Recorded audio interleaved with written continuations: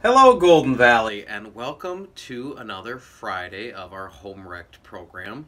Today, the Park and Rec Department is going to put you on another home scavenger hunt. This will happen as in a series. Each week, we will provide you a different scavenger hunt. This week's scavenger hunts is for signs of spring. So I have 5 things for you to go find around the house today. The first thing is, can you find something that was made from a tree?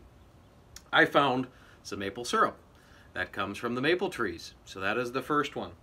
The second sign of spring is, can you go find something that melts? Now this might be a little tougher to find in the house, but I found a candle that is made of wax, which melts when you light the candle.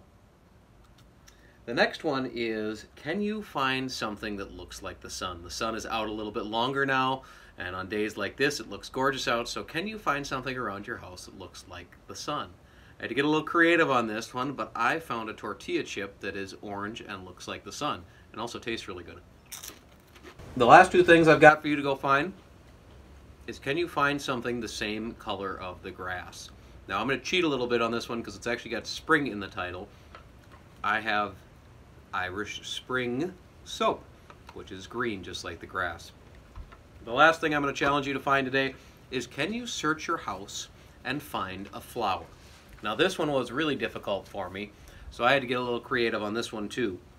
And I went and found a book of wildflowers, so I found my flowers there. Good luck on this scavenger hunt. Have fun, and we look forward to seeing you again tomorrow.